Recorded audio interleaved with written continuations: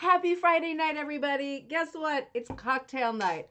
I am sorry to keep you waiting. I completely lost track of the time. Happy Friday. Can you see there's something going on here? Got a couple of Swatch watches going. I've got this kind of action. I've got a lot of this kind of stuff happening. It is a throwback night to 1981 because I found the most exciting book. Oh, come on in. Jossie says hi. Happy Friday night, everybody. It is a throwback night. I found a very exciting decorating book, and it looks like this that we are about to share together. And what does it have to do with rug hooking? Well, quite a bit, because this book is about 500 pages long, circa 81, and it is so much fun to look at because of the design ideas, because of the interior design thrust of this thing. It gives us such insane pictures. I mean, it is such a moment in time. Wait till you see. It has been a lot of fun going through this, and I've gotten some great ideas. This is not one of them. This was just like an afterthought. Happy Friday, everybody. It's great to see you. I was just choking on some ramen noodles, and I just could not pull it together. A little bit late. And what kind of beer is it tonight? Flower Power. I'm going to have a beer tonight instead of a wine. I'm feeling very, very light. I'm not feeling well at all, but we're going to do this, and it's going to be a fun night. Linda, good to see you. Cheers, my dears. Let me take the first cheer with the first sip without slurping too much, right? Oh, those ramen noodles were so spicy. Mm. I slurped. Oh, that's good, though. Oh, that's good. You know, if I pour it into a cup, I won't be such a barbarian, will I? Kirsten, good to see you. Teresa, happy Friday. I'm going to do a transfer here so I don't have to slurp. Lately, people have been putting such nice comments on the board. I think because I had a secret battle with a prominent person in the rug hooking world, I was suddenly getting slammed with nasty comments. Not lately. Everybody's been very nice.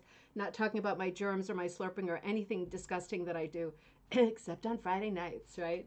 Teresa, happy Friday. And cheers, my dears. Becky, happy Friday evening to you, too. Excited about this one. You graduated from high school in 81. Oh, gee.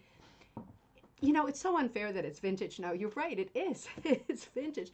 But it's just so weird. This language is a shape-shifting thing, isn't it? Because we didn't used to have sort of milestone words for things that happened at different decade breaks.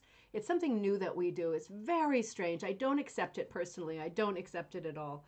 I'm right behind you, too, so don't feel bad at all. We'll be in it together. Oh, Catalina, good to see you. Linda H., good to see you. Happy cocktail night in Massachusetts. Mm-hmm. Karen, happy cocktail night. Cheers, my dears. Kaz, good to see you. Happy Friday from Wisconsin.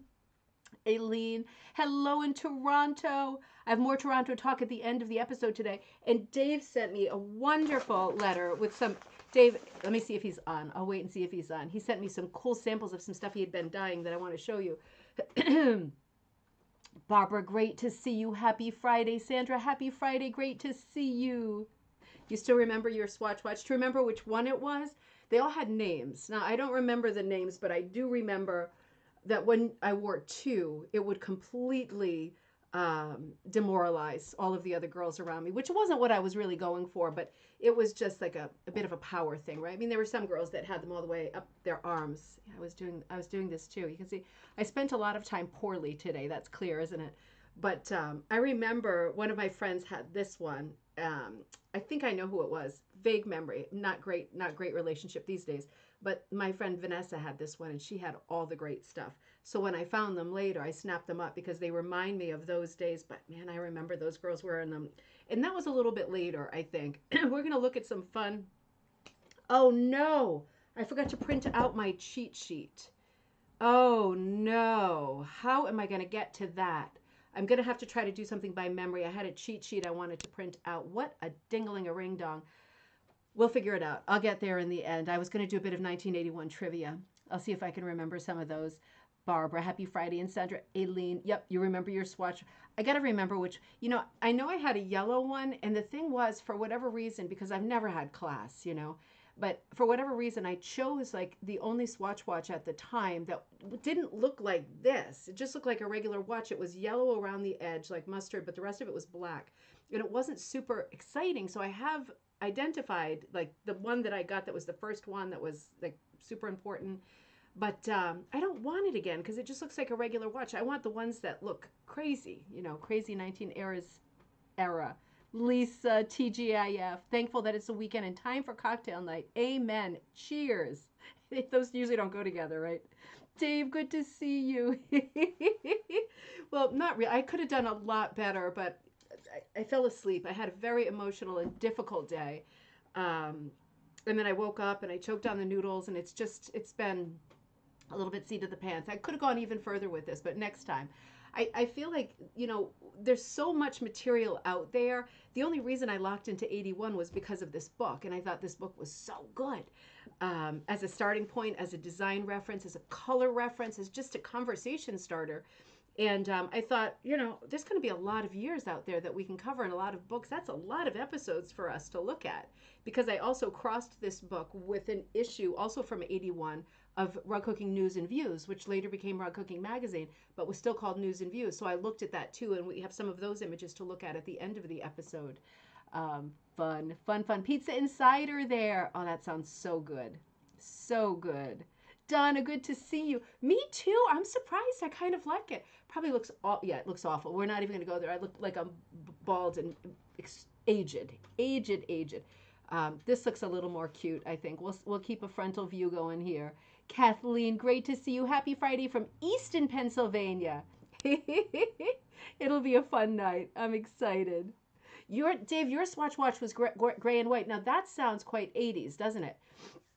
I was thinking about this while I was putting this episode together, the palette of the 80s, right? It changed a little bit because really in 81, we were just coming out of the 70s, and those earthy colors had a powerful pull for people still. But when you get a little bit further into the 80s, I think they're much more associated with these kinds of colors, right? They're real brights.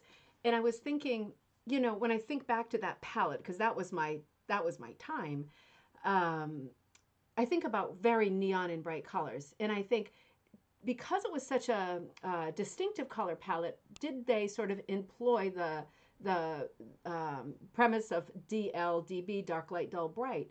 And I'm thinking, I'm not sure. I mean, what do you think? This is an open for conversation.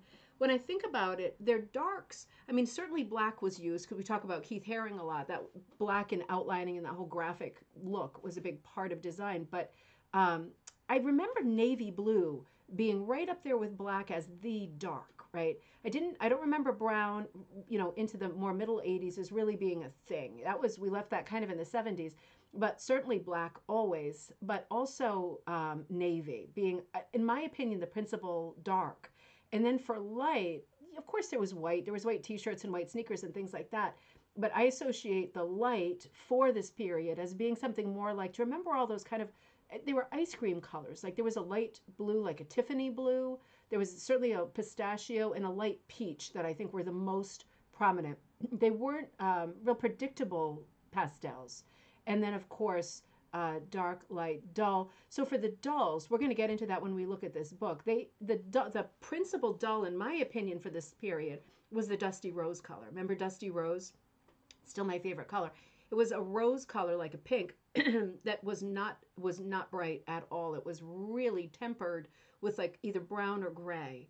And it was sometimes moving more toward a grayish purple color, but the dusty rose was grounded in it had a warm feeling to it. It wasn't a pink.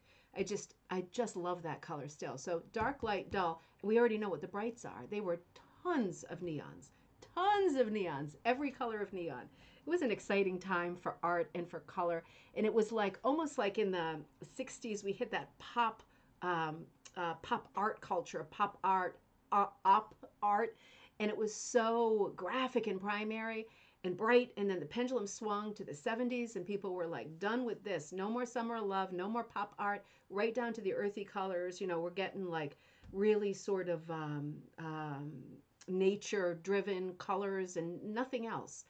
And then we hit the 80s immediately after, and the pendulum swung very far again and was nope, we're going back for those real brights and those really, really intense colors. So it's just funny how it just keeps changing again and again and again. We haven't seen that kind of, in my opinion, really colossal shift every decade as we did then from 50s, 60s, 70s, 80s. 90s was kind of a spillover, and now it's just kind of a little bit of everything, right? Everybody's so busy being so individual and cool that they do whatever they want, which is obviously a good thing too. But yeah, it just hasn't, the decades for me, maybe it's just because I'm not paying attention because I'm getting older. They don't seem to have that kind of distinction and definition. Ramen noodles that they did way back then. Did I say that? I didn't mean to say that. We're not talking vintage tonight. No way. Wendy, good to see you. Good evening in Western Pennsylvania. Courtney, hello. Good to see you. Caroline, you are not late. We are just revving up. Cheers, my dears, to you. Joan, great to see you. It's Friday, and happy Friday. Great to see you in Canada. Dave, Hunter Green in the late 80s. That's a good one. That's a very good one.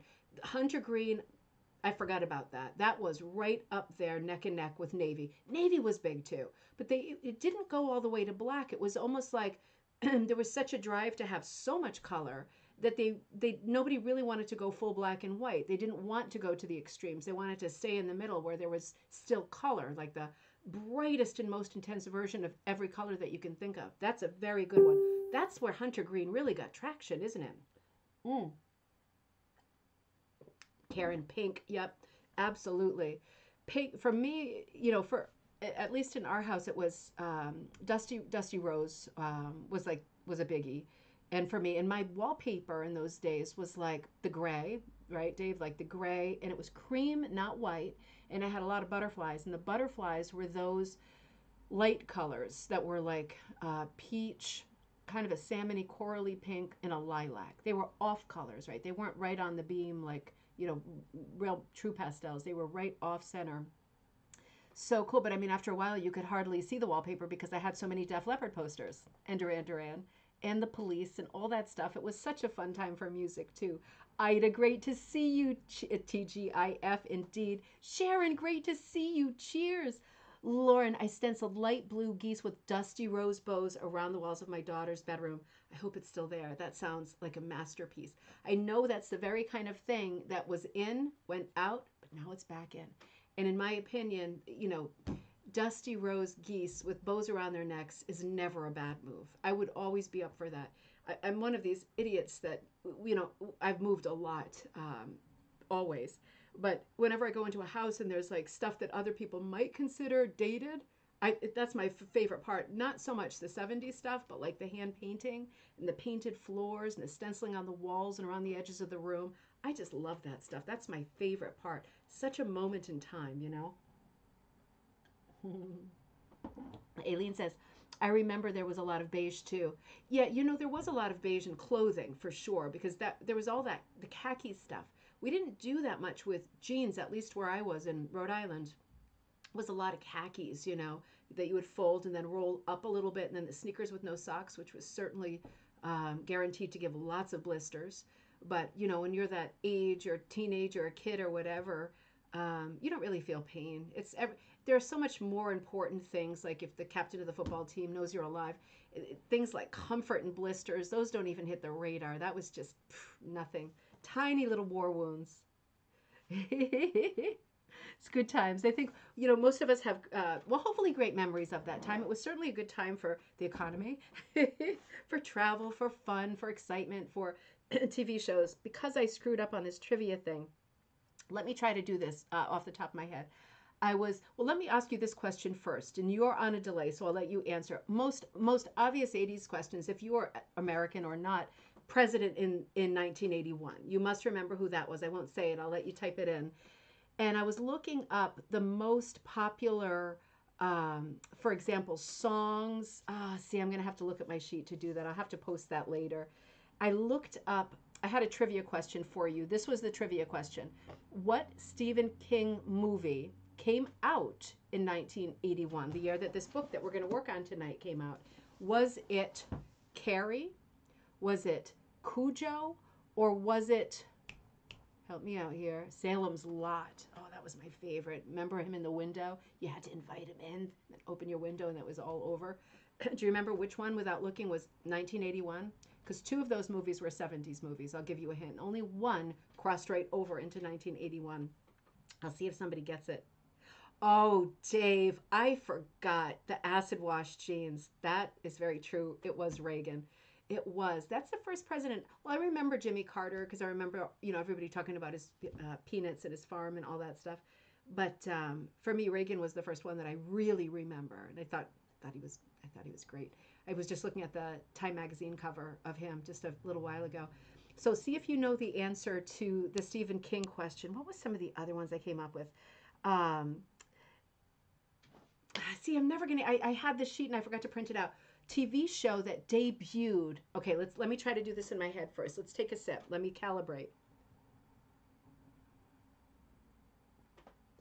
TV show that debuted in 1981. Was it Growing Pains? Was it The Facts of Life? Or was it The Greatest American Hero? See if you can answer that one without looking. Aileen, it wasn't Carrie. It wasn't. Nope, but you're close. Carrie was one of the nights, see, that was on my sheet too. That was one of the 1970s one. So the one that was 1981, obviously it was a little bit later, but it was one of the other two. That's who it was. Absolutely, Joan. It absolutely was. And she was a power woman in the White House. There's been a few of those lately. Not super lately, but in the more distant past. Carrie was 78. You're right, Kaz. Carrie was 78. That was a traumatizing movie too, wasn't it? With all that blood paint coming down. I mean, that is one that I will not forget anytime soon. Awesome. That was an awesome movie. Of those, for me, Salem's Lot was my favorite. It had the most sort of atmosphere to it, and I was really confused and frightened about the vampire element of it. The car one, which one was the car one? That was Christine, wasn't it? That was another, was that Christine? The car that had like a life of its own. They were all so traumatizing. I still, as much as I think he's cool and I love where he's from and I love Bangor, his town, I still can't handle those kinds of movies. They get in your head and it's like, it's Cujo. It was Cujo, Lisa. It was Cujo, because Salem's Lot was earlier in the 70s too. Kaz says, I saw Carrie in Dallas, Texas when I was an exchange student. Scary, right? They were just so, oh, they were so much. Oh, Mom, I am. I posted. I had a very bad day today. So let me catch up with you first. You know, I'm not going to say it's a completely bad day, and I do believe that everything happens for a reason. And as much as I complain and whine, I am a lemons person, making lemons out of lemonade person. So I had to change the date of the class on Cape Cod. So the good news and the bad news, it sounds like we're going for next Sunday, which is April 3rd. It sounds like the people who are signed up for it, because it was almost sold out, that it sounds like just about everybody's going to make it, if not everybody, which is wonderful. But it does mean that there's another week. If you would like to take the Amish toothbrush class, shoot, I wanted to show you the Amish toothbrush rug. I have it with me. I'll show you on Monday. But, you know, I've been dyeing all of this cotton, all of these sheets and things. It's like a recycling thing. All these different colors, and some of them have lots of patterns and stuff. Tons, like probably 10 pounds of sheets that we're going to rip up and make these Amish toothbrush rugs, which are true rag rugs that you make with a little tool, the broken off toothbrush, but they're nice hardwood ones that I order from a guy on Etsy. So that is being switched to next Sunday, which is also nice because my book is due this week, and the day before my book is due, I have a project image that needs to go into Green Mountain because I'm going to be teaching there in November, a Prati project, and I need to get that done too. So maybe it's a blessing in disguise. But unfortunately, I brought my car in for an oil change, and there was a major engine problem. So I'm hoping it's under warranty because I've been very vigilant about keeping that car together. And man, it was not good news. I was even scared to go pick up Teddy after I heard that the engine was in such a bad, quote, rough state. There's apparently like a recall on this car because of the valve, but this is something to know. They don't send you a recall thing unless it's a health issue. And having a valve that malfunctions and produces a situation with like insane amounts of oil consumption, because my oil is basically always empty. I filled it up 2 days ago and it was empty when I took it in today. It's been like that for 5 years since I've had the car. And they keep telling me, oh, it just uses a lot of oil. And I'm thinking, it doesn't use a quart of oil every 2 days. I mean, that's not possible because it's not leaking. They've looked at it 100 times, couldn't find anything. And now there's engine damage, right? So we're going to leave that one alone because I'll like flip my flipper or something. But the thing to know is that it's worth checking your car's, date and make every once in a while, because they will not send you something unless it's a safety thing. But you do want to know if the car is being pulled just in your random round of doodling and Googling, right? Like to put in your car make, and it might be that something just popped up, that there's something wrong that you might want to address that they are not going to tell you about. Whew, what a wind-up world it is, isn't it? Oh, did they, Lisa, recently do a remake of Christine and Carrie? Ooh, Joan says, yes, Christine and The Stand. Oh, yeah. Cats Gallery, Salem's Lot made me cry because the baby. Yeah, there was a lot of emotion in that one. It was, for me, I was too young to like really be emotionally affected by that part of it. But I was just so scared of the vampire at the. It was one of those things. I was behind the couch and I wasn't supposed to be seeing it in the first place. It was one of those traumatizing things that I think about all the time. Like the weird moments where I'm like putting down a shade and I'm thinking, what was his name? Barlow or Marlowe or something? Thinking he's going to be out there with his eyes and be like, can I come in? And I'd be stupid enough to be hypnotized to go, sure, come on in. He come in and bites everybody in the family and kills all of us. Oh, man. Oh, all right. Buttons is staying with my mom and he's hearing my voice and going crazy. That's so cute. Mm. Did you figure out what TV show of those three premiered in 1981? I didn't see any guesses. Maybe it's not one that struck you all. It was The Greatest American Hero. For me at that time, that was the best show that had ever been, and that premiered in 1981. So it was just fun looking back to do the research on this episode of the things that were in then. Let's look at some of the things that were in then, and then we'll back up a little bit. Let's look at. I did a little bit of a 1981 rundown to put us in the mood. Well, this is the first thing I have to show you. Get ready for a shameful picture. This is an 81. I think this is 83. And I know that because I'm wearing a Def Leppard Pyromania shirt. Sally, good to see you. You just got your hook. I'm so glad. Let's stay on top of it and keep updated. I gave you some lights, darks, dulls, everything. We'll talk about it, but I hope it's a very nice kit. I loved putting it together for you. You are there. I knew what you meant. Um, this is a picture from, I think it's 83, so a little bit later, but I couldn't find a lot of pictures. Shameful picture here. I mean, look at this. Look at this. I've got the barn door half open here with my zipper coming down. That's my sister, Jessica, who now works at the British Museum at Yale as a restorer. Our Scott Terrier and my dad wearing his plaid pants that are going to be the best heirloom rug hooking piece that I will ever do in my life. I just have to pace myself because there's only this one pair of pants from him and he passed away years ago, and I want to make something, a pillow that includes this textile for both me, my sister, and my mom, because these were the pants he shamed us with every Thanksgiving and Christmas. And even though he kind of changed sizes, right, Mom, a little bit as he grew older, the pants always seemed to fit. We always thought, well, one of the benefits of changing size and shape a little bit is the pant. We're not going to see those pants anymore, but we still saw the pants. Like we always saw the pants. I thought, what are these things made out of? Like bubble gum? They're just like indefinitely stretching, unlimited stretch. So that was this person around that time, desperately trying to be cool and fit in, right? Desperately. And let me show you some of the other things I got. So this is from a magazine, right? Remember, what was it then? Like Spiegel was a big one then. And I know Sears was a big one. This looks more like a Spiegel thing from that. I don't think it was Flashdance yet. Joan, your dad had the same pants. They were mortifying. It was like somehow, I don't know, they were so loud, everywhere we went, all these fancy places. Sally says, I wanted one of those woolly lamb kits, but you were, I'm never out. I'm never out. I'll put it back in stock, Sally. I've just been busy with this book and I haven't wanted to do a lot of starting from scratch projects, but because the book will have to be in on the 31st and I am in pretty good target for that.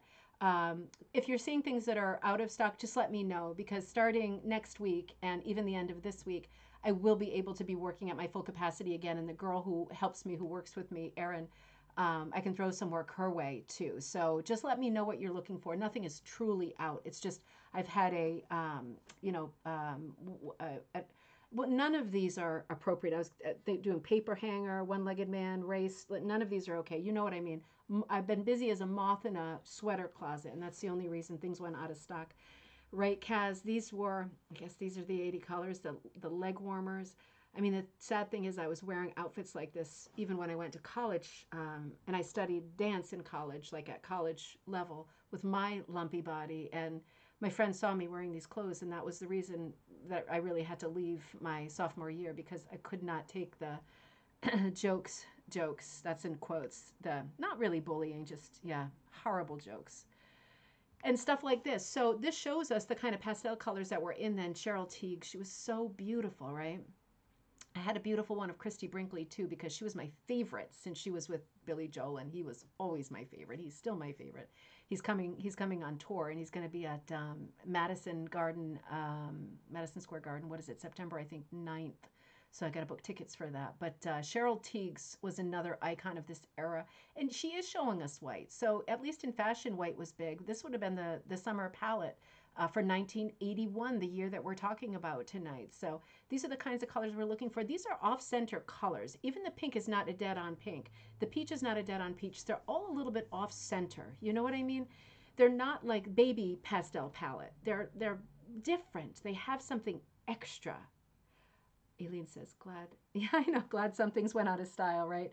Not all this. But this is super pretty. I mean, this would not suit me at this particular moment. But this is a super pretty look, I think. Some of this was Madonna in 1981, right? I had never seen this picture of her. She certainly changed her look and her image. I'm not sure for the better. She looks nice and healthy then. And, of course, Princess Diana, 1981. She was always such a fashion icon, but looking at the stuff she was wearing now, it seems very dated. But of course, at the time, it was thrilling to see these outfits on her. It was the absolute height of sophistication. Oh, wait a minute, I did that one. Oh, Brooke Shields. Yeah, this is a 1981 Times cover. This followed the Ronald Reagan cover for Man of the Year. The 80s look, right? I'd love to get this and just flip through it. The leggings. Yeah, I know, Aileen. Those leggings were dreadful. And those sashes around the waist, right? That was the thing that got me in dance class, where the big sashes, like cummerbunds around the waist. I mean, I don't know what I was thinking. I just had no discernment when it came to things like that. And I was studying costume and wardrobe. You'd think I'd have a better sense, but dance costume was just not on my radar. I did absolutely everything wrong. So Dave sent me this. This was a cool thing to get. Oh my gosh, I got another cool thing too. It's Post-it note ideas, and we are still looking. Kirsten, you'll be happy to hear Dave sent some Post-it note design ideas.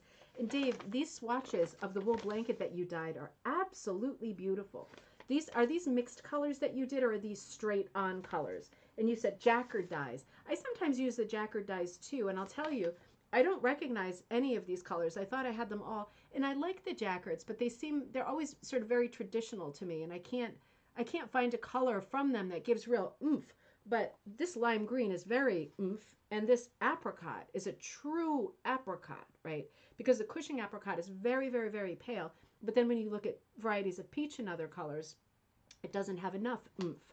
This peach is really pretty. And this tomato color, I have got to know how you did that. Tomato is one of the hardest colors for me to get because it's such a blue-red, but it could easily go to purple, right? It's so hard to get tomato right.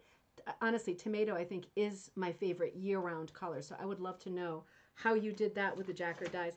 And you sent me an over-dyed sweater. See, Dave's up to all of this business up there in Toronto, over-dyeing stuff and using repurposed stuff and recycled stuff. You're getting such cool effects with unique things, right? You're not like working with Dormill. You're using unique things. And I love to see that. And I'm always talking about the famous dishcloth, right, that Dave used at the height of COVID, when it was such a hard problem getting supplies from anybody. Backing fabrics, Dave started hooking into, he sent me a piece of the famous dishcloth, and he said it worked great. And what made it work great hooking into this dishcloth? Well, it's a nice open weave, isn't it? I mean, it's got a little bit of stretch, just like linen or burlap or monk's cloth or anything would, but it's a nice open weave. It's very giving and forgiving. And when you're working with something like this, it's almost like, I can't stop with the Ridimere. It's almost like that Ridimere feel that you can leave part of the background blank, right? Like uncovered, because there's so much going on in the background. You'd at least have the possibility, if you wanted to, leaving some of it exposed. And I think that it's a really smart idea. I'm glad I was visualizing a much different dish rag, so I'm very happy that came together. Susan sent me, Susan Barnard is in our Facebook group. I don't think Susan's usually on live. She's up in Maine, and she has been doing some wonderful, Dave says the lime green is jacquard chartreuse color. Apricot is jacquard. Salmon, interesting. Is it? Okay, let me look at it again. I'm surprised because to me that isn't pink enough at all to be salmon. That is way apricot. That is a really good color, isn't it? That's exactly what I'm talking about when I talk about a pastel that is off center, right? Because that is in between. That is really, that's moving almost toward like a gray, right? Like not gray, but it's tinged with something, right? Not something sinister, just something a little bit darker, right? But somehow the intensity of the value hasn't changed. It's a very unique color. That's a really cool color. So chartreuse, salmon, also tomorrow, red eyes stronger. Oh, you put a little red into the salmon. That's why it looks into the salmon. This one is you put a little bit of red into this one. What about the tomato? I'm such a predator. I'm looking for. You don't have to give up the recipe, by the way. I'm an awful predator, but I have yet to find a tomato that I like as much as I like your tomato. Sounded like a Valentine, didn't it? Susan has been doing the most amazing designing, and she was moving, and she was busy for a while, and she wasn't doing so much. I bought at least one or two of her Magdalena designs a year or two ago, and I was working on those, still working on those. But she has been putting up the most beautiful stuff, often with a very nautical flavor because she's from Maine, right? So that's what she knows and that's what she feels. But I remarked a while back on this particular piece that she did because I don't know if we were talking about, if she was inspired at all by the idea of doing a Mackenzie Childs border, because that was right around that time. And I can't remember if that was part of our conversation, but she posted this rug and I said, Susan, I'm flipping it. I love this so much. I love the traditional bouquet. She designed this. And again, she's in our Facebook group, which is Rug Cooking and Punch Needle Club, with this checkered top and bottom. And I am just so crazy about this rug. And she sent it to me. She finished it and she sent it to me for keepsies. So that's going to be something that I am going to, it's all different cuts too. Let me show you close up. It's so pretty. I love seeing all different cuts. This is one of the reasons I'm still a big advocate of cutting strips with scissors. I know it sounds harrowing, but you know, when you have all different widths in there, it creates such interest, doesn't it? I just love it. And she does very loose hooking. It's very impressionistic hooking. I just love it. Susan, if you are watching, I just love it. Thank you so much. I don't deserve such nice gifts. I really don't. I'm really a rotten little pig at the end of the day. You should have seen the scenes that I made at the Firestone. We won't go there. It's beautiful, Kaz, isn't it? It really is. Tomato red, Dave said. Jacquard salmon. Okay, sorry, you already said that. In a much stronger concentration of salmon. Really? Nothing else? Just the Jacquard salmon for the tomato red? That is really crazy. Aileen, isn't that beautiful? I know. I'm spoiled. I'm so spoiled. I got to buy a bunch of patterns for her too because she's been doing some beauties lately now that she's back into the saddle and she's just feeling it. Comes and it goes, doesn't it? So, you know, let's get going with this. And I'll try to think of some more trivia questions as we go on because I had a whole bunch for you. I'm so angry at myself. I had songs and all kinds of pop culture. But this book I picked up as a bedside book the other night. And I'll tell you, just looking at the cover, let me show it to you on the thing. I started to get really inspired because it was immediately bringing up the 80s for me, which was a very, I guess it was a happy time. I was at school and all that, you know, and stressful. You know, it was always stressful inter-teen relationships at that time. But it was an exciting time, and fashion was fun, and Esprit shirts were colorful, and the Swatch watches were fun, and the CB jackets and everything that was going on that, you know, touched my little tiny world, still being quite young. And when I looked at this cover, I thought, man, I just love this place and time. I mean, if you look at this room, this does not scream 80s to me at all. There's a beautiful rug down. Now, do we ever talk about doing rugs like this? Hey, Susie. Do we ever talk about doing these kinds of rugs that have this kind of Eastern European flavor, but are done in brights and, well, not even pastels, in this case, just brights. I mean, what a brilliant, Robin, if you are on tonight, by the way, your rug came out beautiful. Your Helen Albee came out beautiful. That was super primary, very graphic, very cool palette. Just reminded me of it because it's a similar kind of a look. But you know, looking at those patterns, and I designed a ton of them for that Helen Albee time that we were covering that. We'll return to that someday.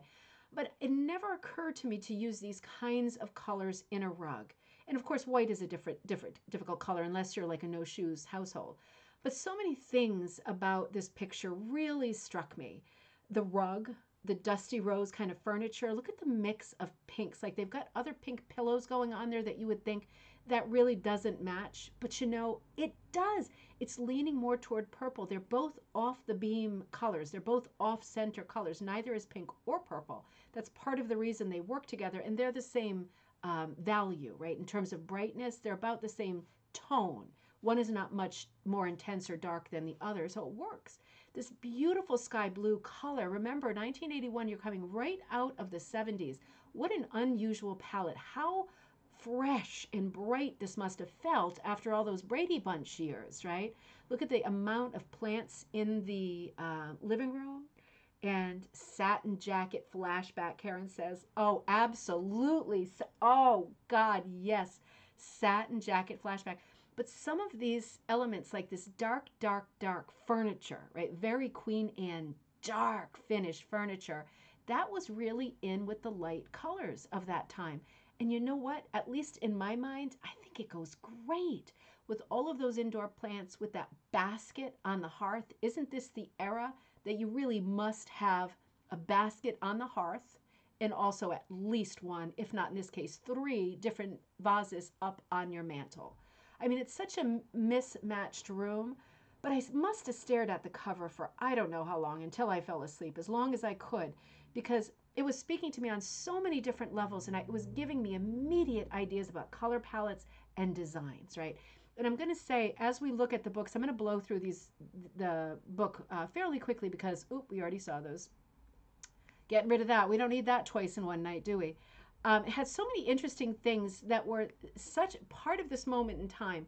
And I think that for us, particularly those of us who are interested, not just in rug making, but rug design and designing, right, composition, it's so interesting to look at what the aesthetic is in other periods of design. And certainly the 80s is distinct, right? You'll never mistake 80s design for 70s or really 90s, right? Because it fizzled right out. It flattened right out like a soda that just went flat overnight for me.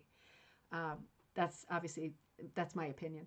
But, you know, the 80s was really full blast, and then for me, it watered right down. So let's look at some of the ideas first as we build up into rugs and looking at rugs. Let's look at what design was about. This book had some really funny moments. Funny, I'm using ironically. For example, does anybody have this principle in their head anymore? 1981, basic furnishings budget. Now, I don't know, maybe I'm just, I mean, I know, we all know that I'm not a grown-up yet, but, you know, emotionally or mentally, but basic furnishings budget, I never heard of this, for a 5-room house or apartment. It's telling us that the living room foyer should be 40% of our decorating budget. That seems like a lot.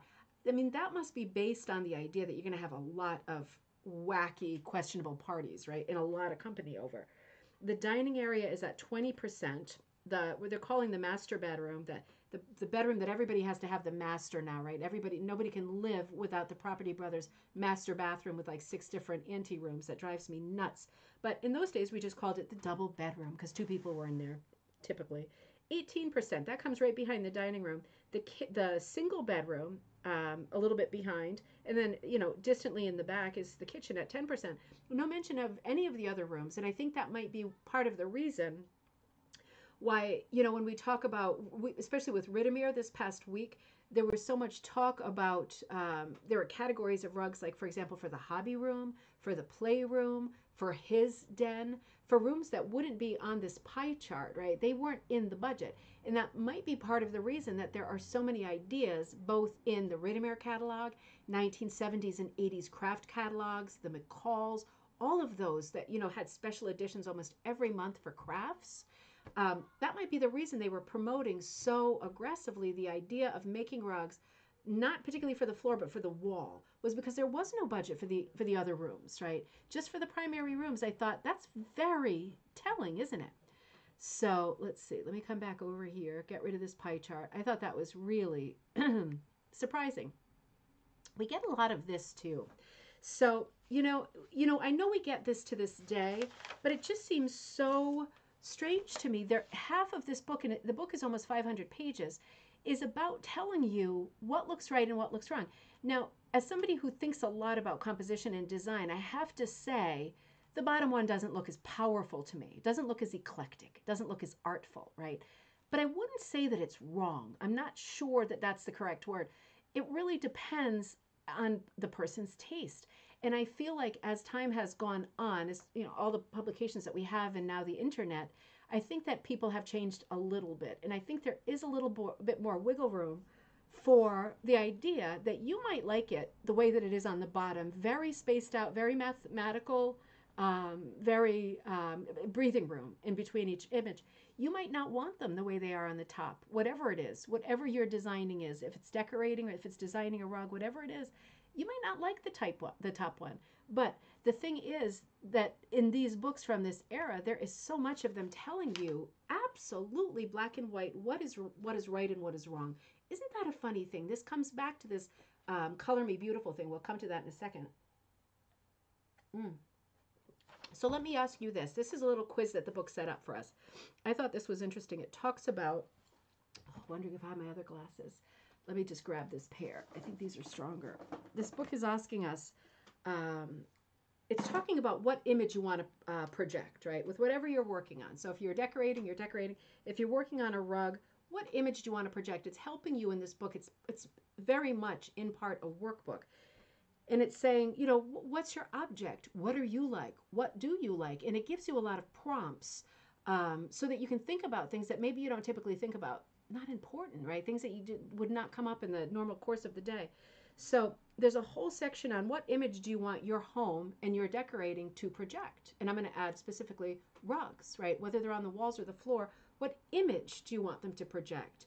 Because we're often just theme driven or image driven. Like it's already there. It's a commercial pattern. It's Easter. I'm taking it, I'm making it, and I'm putting it on the wall.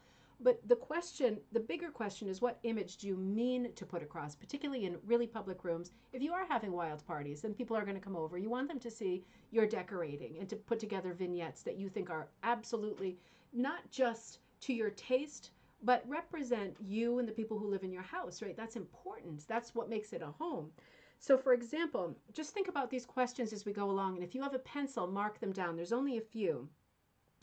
It's about to tell us, color me beautiful style, who you are and what you like. Okay, so take it with a grain of salt, but get ready because here it comes. Do you like? Now it says, your favorite time of the day is it number 1, early morning when sunlight sparkles and the air is crystal clear? Sounds good. 2, late afternoon when the shadows lengthen and the dusk is a promise. This is very poetic for a decorating workbook, right? Or 3, anytime after 8 p.m. So either mark it in your head or mark it down. Which one are you? Number 1, early morning. Number 2, late afternoon. Number 3, anytime. Your favorite colors are number 1, crisp, clean primary colors and the warm earth tones. Or number 2, lively but soft blues, greens, golds, more spirited than pastels. Or number 3, black, white, beige, and offbeat brights like coral and lime. That's a better way of saying, I say off center and off the beam, offbeat brights like coral and lime. They're not in the middle, right? They're not that pastel middle between dark and white. So make a choice there too. When you plan a party to celebrate something special, it's likely to be, these glasses are not helping. It's likely to be, number 1, a relaxed backyard barbecue for family, friends, and neighbors. Number 2, a festive sit-down dinner for 6 or 8 people. Or number 3, a simple midnight supper after an evening at the ballet. Oh, that sounds good too. They all sound good, don't they? And here's your last question. For a big evening on the town, a big one, a big night out seeing Barry Manilow and walking around New York City, do you feel most comfortable in, number 1, your knitted cashmere dress? Oh, that sounds nice. That looks like a long sweater. See, when I think of that, I think about Christy Brinkley, but I wouldn't look like Christy Brinkley in that dress, but that sounds like a beautiful dress. Or number 2, a street-length dress and jacket in tone-on-tone brocade. Dave, you're going to have to modify these, of course. Or number 3, long halter-topped culottes, you made from an Indian bedspread. That is very specific, isn't it? So what do you think? Try to figure out, looking at your numbers or remembering back, if your answers are mostly number ones, you are a warm and friendly person with a penchant for the country look. Your lifestyle is relaxed and informal. You entertain easily and often. Fortunately, the sturdy early American and country French furniture you love holds up well under a steady stream of company. Oh, that sounds so nice, doesn't it? Mom, it sounds like home in the 80s when we used to always have neighborhood parties and work parties in our house and just move all the furniture out of the way, and just the grown-ups would go to the living room and the whole dining room table would be moved to the side, and all of those, what are those things called? Like those burners that you plugged in, they had like that glass top, remember? Bunsen burners. Everybody would bring their potluck stuff that they made, put it in there, and then just wander through to the kitchen where there was a big center island and just eat. And it was all the time. It was so fun. If you are mostly number two answers, that indicates that you're attracted to the formality and order of the traditional look. You're a meticulous housekeeper and a gracious hostess, and you take pride in your attractive, well-kept home. You admire the polished grace of good period furniture and plan someday to collect antiques. This reminds me, um, hold on, I'll get there. Oh, wait a minute, I'll come back. Wait a minute, I'm looping back, crossing wires. Let's get to number 3 first. Wait a minute. To someday plan to collect antiques. These are very specific fortunes, aren't they? And if you are a mostly number 3 person, you're a trend-setting innovator. A contemporary environment is your natural habitat. You're highly original about everything you do, and you have a great fashion flair that spills over into the decorating arena. You find avant-garde furniture exciting and abhor any useless clutter. Now, this has got to be another reference to like the streamlining sort of modern look of the day, right? This reminds me of the movie Big and Karen's thing from the other night, right? Spitting out these really particular fortunes. I'm trying not to say gypsy because I know I'm not supposed to, but I seem to say it in every episode. So if your answers are varied, then obviously you're a cross between, and I think we are all a cross between. But sometimes it's fun to take these kinds of tests, right? It sort of helps to synthesize your thoughts sometimes, particularly if you are thinking about designing or decorating or doing something creative that you could use some kind of a blueprint for. It is good to ask yourself these kinds of questions because it can help with clarity, right? But this book is very good. I highly recommend this book. It's a very fun read, and it's very smart. It's all paperback too, right? And it's enormous. So a lot of this book talks about, for example, your most flattering colors. And this I found super interesting. And this brought me back to this Color Me Beautiful thing we were talking about in the Facebook group.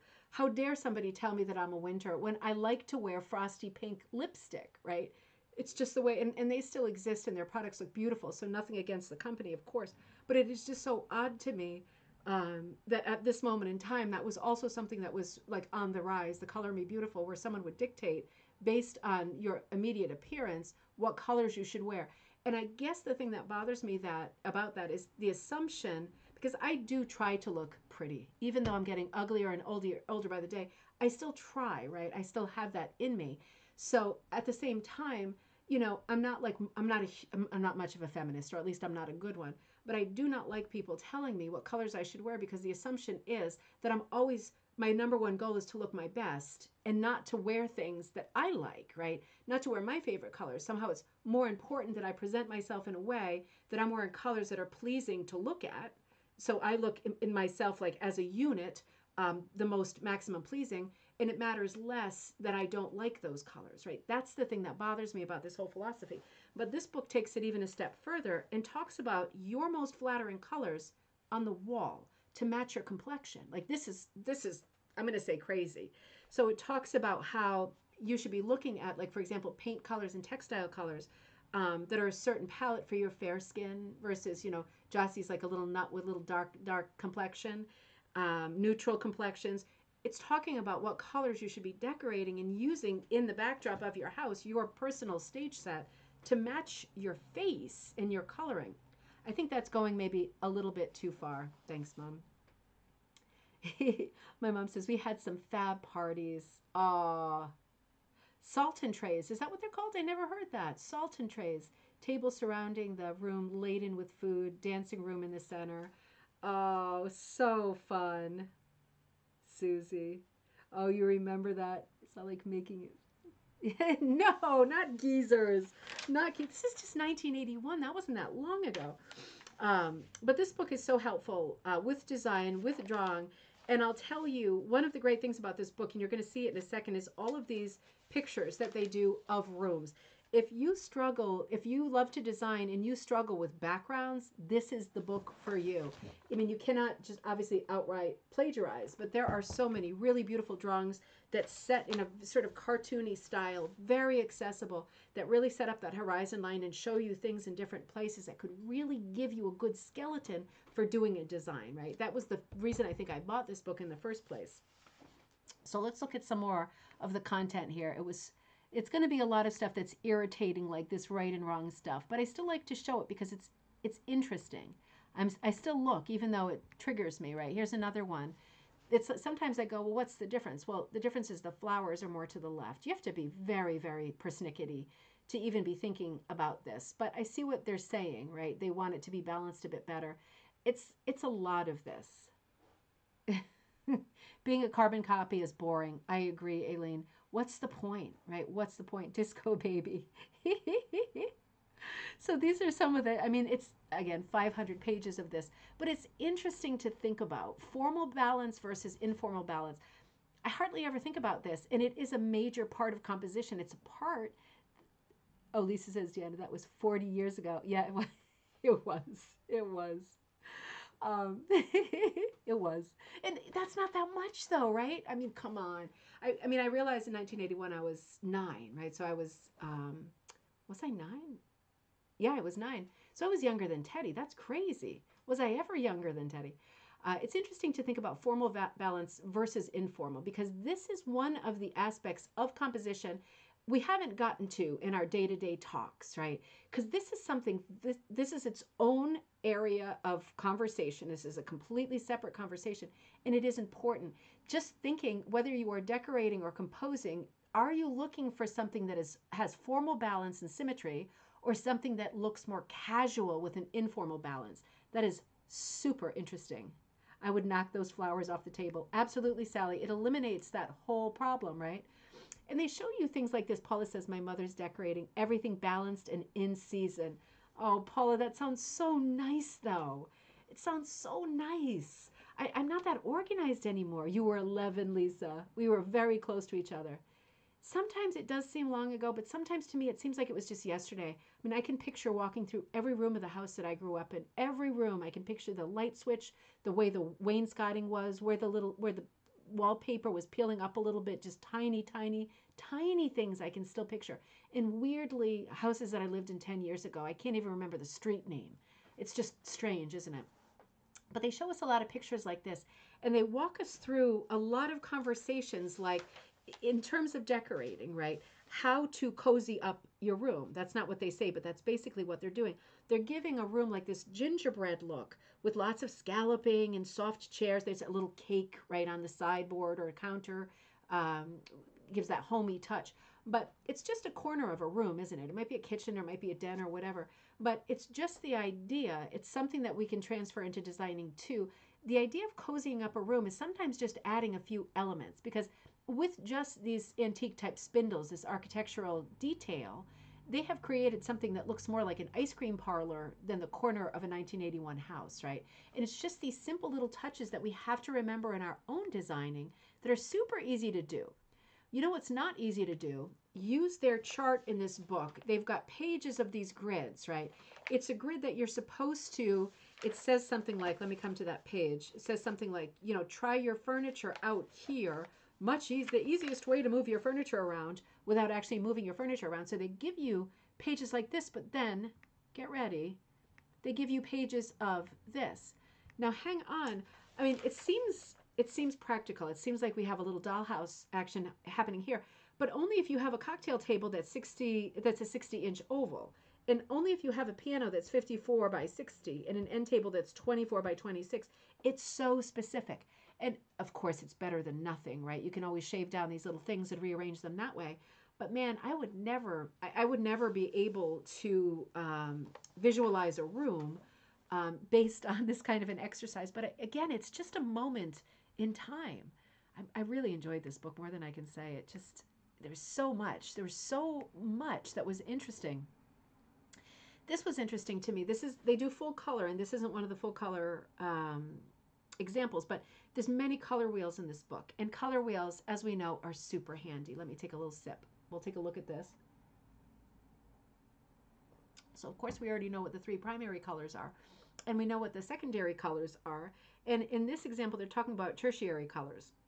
And of course, we probably know what they are. We know the definition. We know what the word means. But it's just helpful to look at them on the color wheel, right? Because we often see the color wheel without the tertiary colors. And for me, those are my favorites because, yeah, the yellow, red, blue, orange, violet, green, great.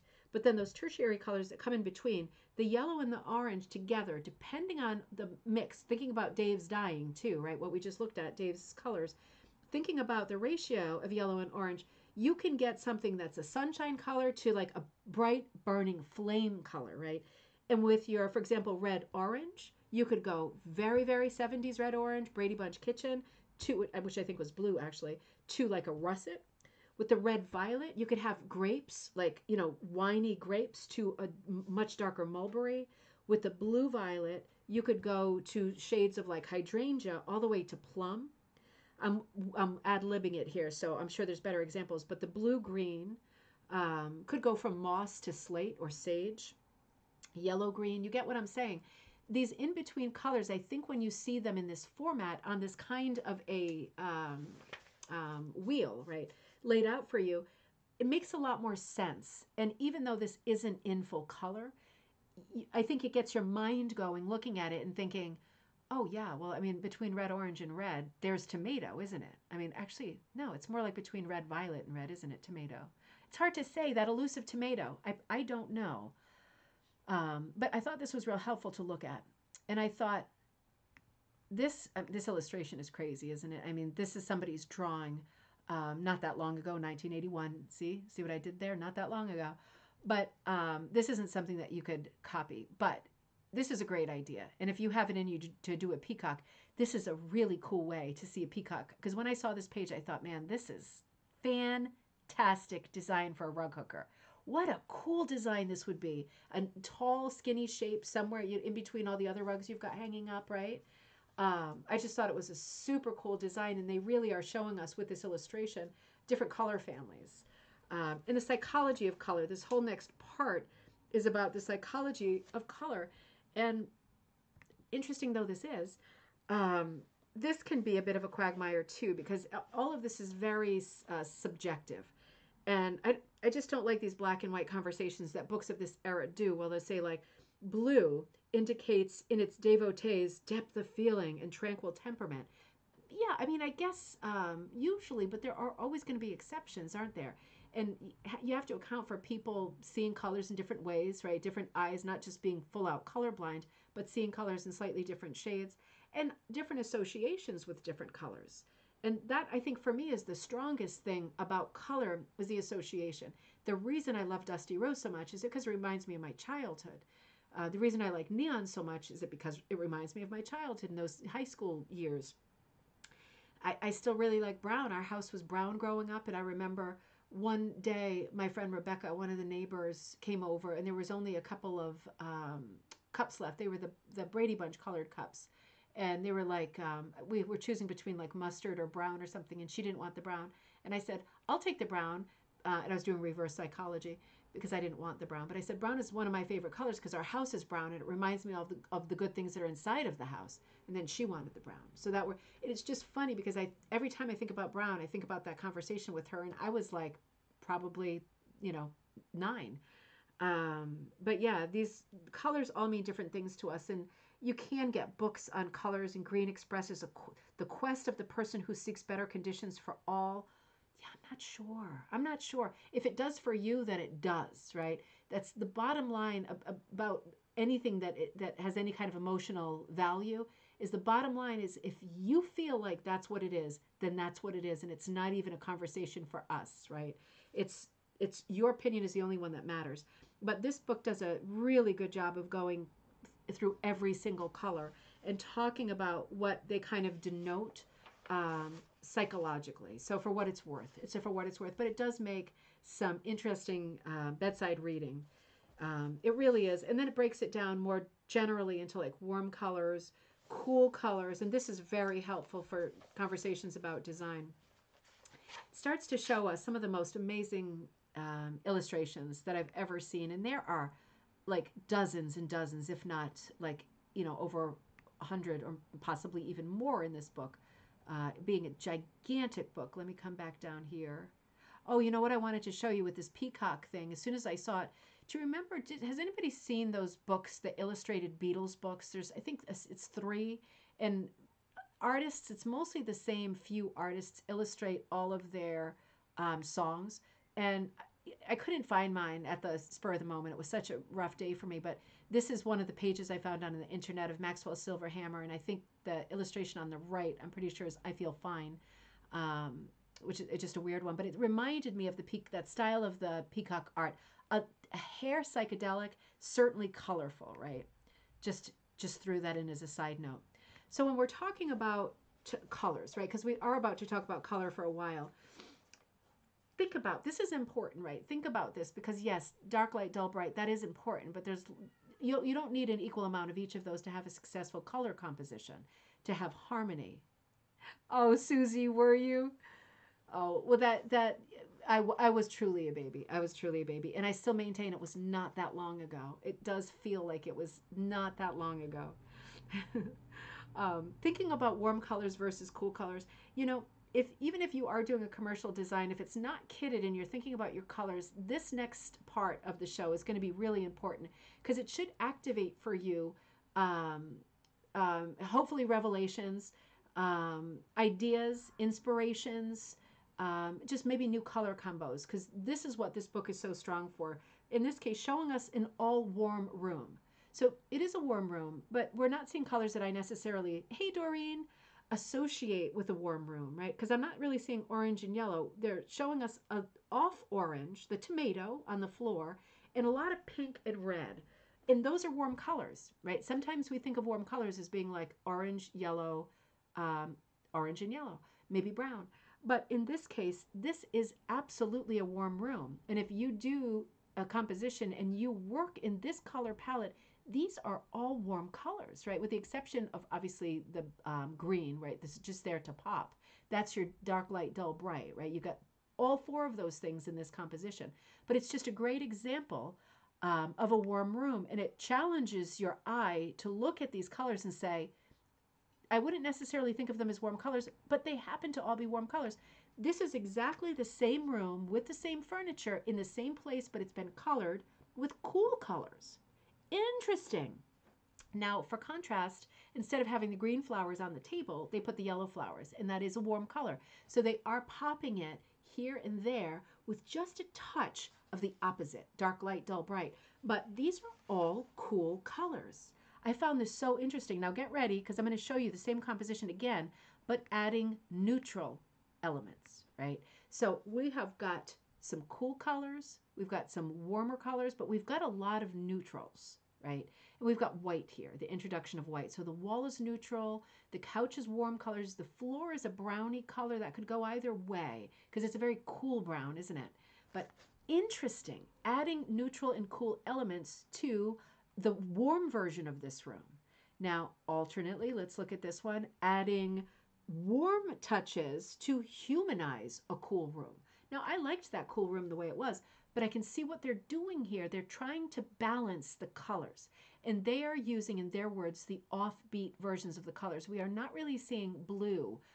We are seeing, the cushions are blue, maybe on the chairs closest to us, but we are seeing a lot of aqua, and we're seeing a lot of an off pink color, right? I mean, they are really working a little bit offbeat and coming up with some really interesting colors, but all 4 the same exact room. Let me see what I took next. Let me come down here. Alternate color wheels. Yeah, I thought this was really important. This book is paper pages. It's oversized. It's really easy to look at. And for me, my photography was a thing today because of my car problem. I didn't go out to Bethany to take really great photos, so I was taking them in the light of the window, which comes and goes. But this is the color wheel, and the top one is showing us primary and secondary colors, and the bottom one is showing us the tertiary colors. The outer rim of the wheels also shows us different tints and hues within the color wheel. So that's a little bit hard to see with my photos, and I'm sorry about that. But the ring around each one is a little bit different than the inner color. And it's just making the point that looking at two totally different color wheels, it's not a bad idea to do exercises in color wheels, even if you're just doing them on the computer, putting these colors together if you're doing some color planning. To me, the bottom color wheel appeals so much more with those tertiary colors than the primary colors, but that is just a personal preference thing, isn't it? I don't tend to go for primary colors, but wait, this room is done in all primary colors, red, blue, and white. And the reason I think I love the way this room looks and I'd be ready to move in at any moment is because it doesn't include the third primary color, yellow. Because for me, when it includes all three colors and we go full on Mondrian, for me, it's I'm not going to say it's boring. It's just, it's too much. It's been done. It's not interesting to me. I like things that are a little bit offbeat. For me, this is offbeat. We are totally using primary colors here. Isn't that surprising? Because I don't like primary colors. And now I have to question that opinion that I've held for such a long time. I guess I do like primary colors. Look at that pretty light blue out the door, right? And that kind of shining brown on the coffee table. This color palette, I mean, I love it. This goes real well for me. The amount of patterning in all of the different values of the color, right? Because blue is not just blue, as we know for sure. Now, this is an interesting one too. These are all primary colors here, and somehow it's working because there's very little of the blue and the red. If it was equal, for me, I would be overwhelmed with primary colors. But there's a lot of yellow, right? And that really becomes the character of the room. And they've popped it with a very nautical green and a red that's heading more toward pink, like a rosy red. And again, this is a primary palette, unexpected. That's, if I were to look at this in a glance and I was given like 5 seconds to think about phrases associated with this color palette, primary would not come out of my mouth because it has such a tropical citrusy look, right? It's so bright, but it is a primary palette. So interesting use of the color wheel and opens up a lot of conversations about the color wheel. That sounds terribly boring, doesn't it? But it is interesting and it is important for any kind of an artist, including rug makers, obviously. So it goes on to say, and all of this is color. There's, more than half of the book is in color, which is helpful. It shows us things like this, and we start to have conversations about, for example, tints and shades of just the color red. Now, the base for these is not all the same. This is not like a paint swatch from the hardware store. These are all different reds. And it would be a great exercise if you had this book to name each of these colors, because then the color wheel in your eyes and in your head has a shape. Because we keep talking about the color wheel like it's shared and universal, where your idea of red might be different than my idea of red. I know that sounds crazy, but my idea of red is tomato. It's not really the primary red that it is. That's not the red that I would go for in anything. And we all feel differently about color, and we all see it different ways. So at some point, I'm probably going to, with a very light pencil, do that just to get clarity and to get some ideas going in my head, and do maybe carnation pink, rose pink. What's that third one? What would you call that third one? What's that? Like, what's it called? Ruga, that rose, Ruga rugosa, something like that. That plant, that's that intense fuchsia. Lisa says, my bedroom walls were yellow with a red carpet. You had the partial primary going. Did it work, Lisa? Was it all right?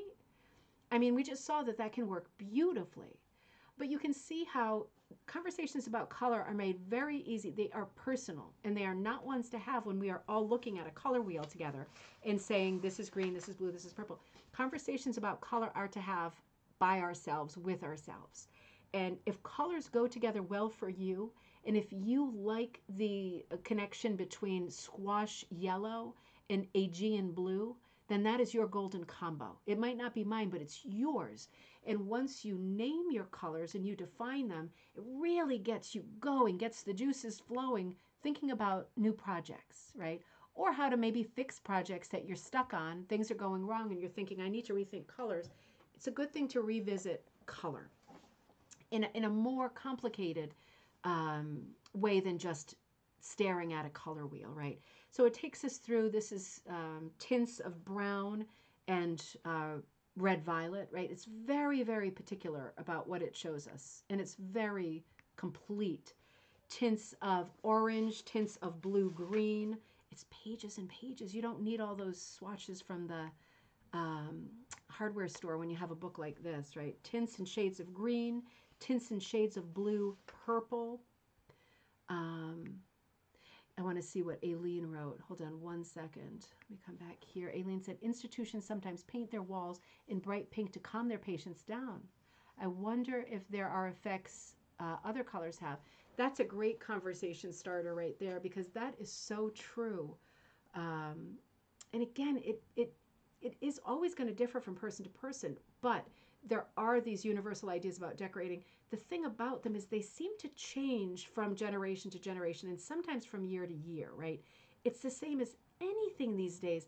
You hear someone saying that this works or this will produce this effect, whether it's a vitamin or whether it's saying yes or no to breastfeeding, whatever it is. This year somebody will tell you this and the next year they'll say, nope, changed our minds, we know more. That's the thing about advice, isn't it? That's hard.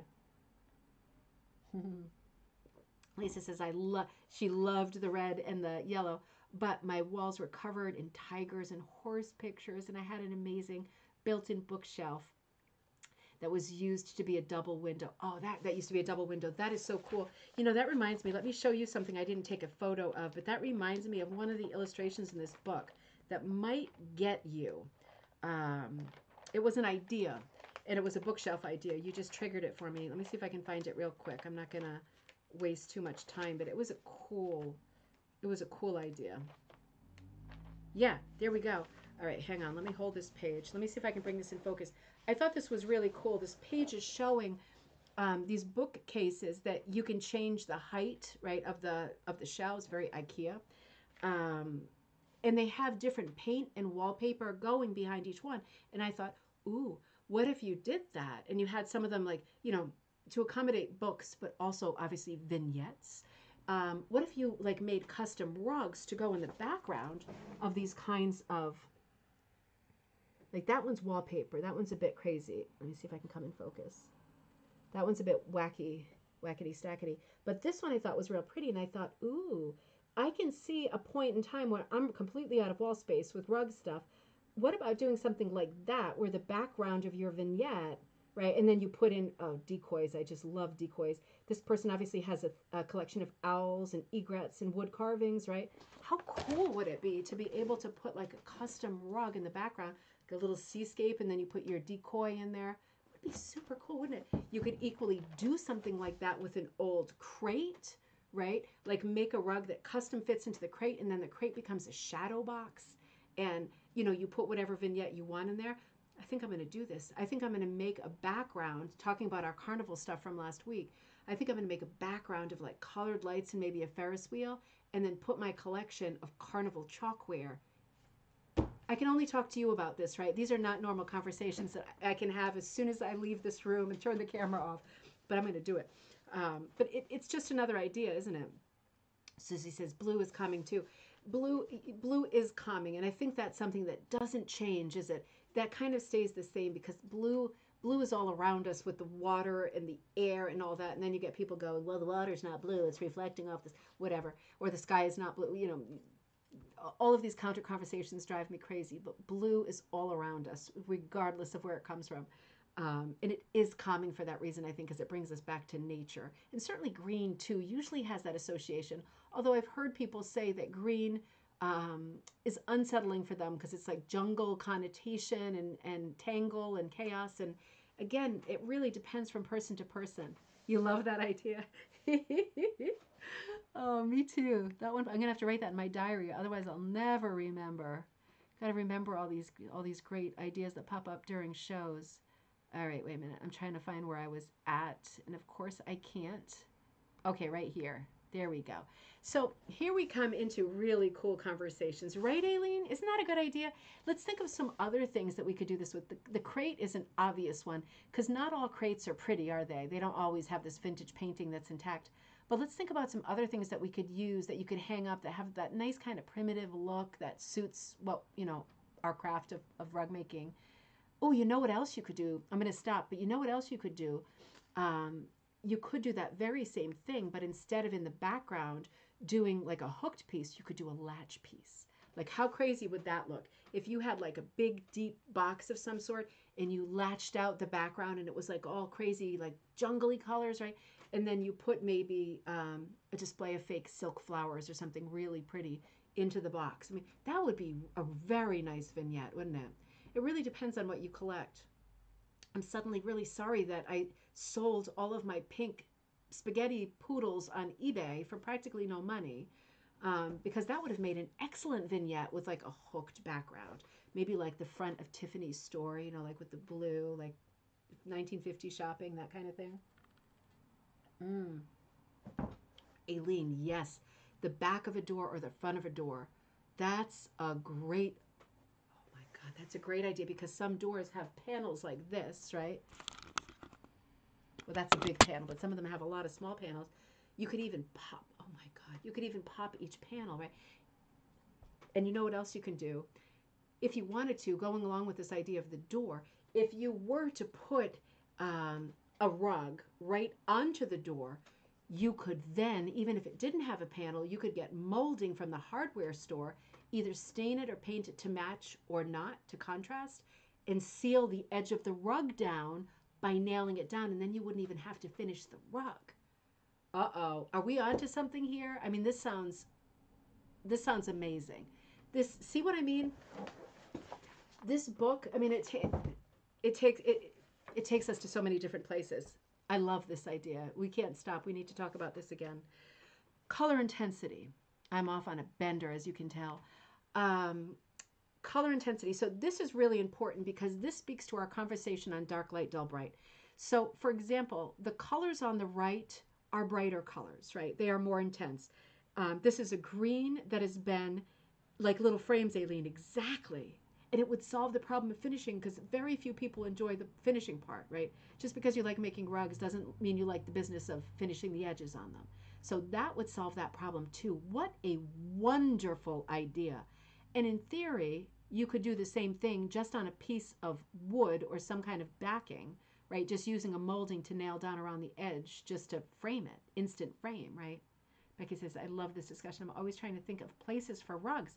There you go. You just opened up however many rooms in your house, times two for the front and the back of every door. Just opened up quite a bit of space. Oh, that's a good idea, Mom. Soundproofing for a teenager's room. You know what? I have just enough time to block off the kids' rooms front and back so I don't have to hear any more YouTube videos. There we go. I was going to say or Encanto, but I'm actually really loving Encanto. So on the right-hand side of this chart, yeah, you both had the same idea at the same time. Karen said, then turn the door into a coffee table. Uh-oh. Okay, we're going crazy here. Karen, that is a great idea. Turn the door into a coffee table. You could put a piece of glass over it. Holy mackerel. Wouldn't that be something?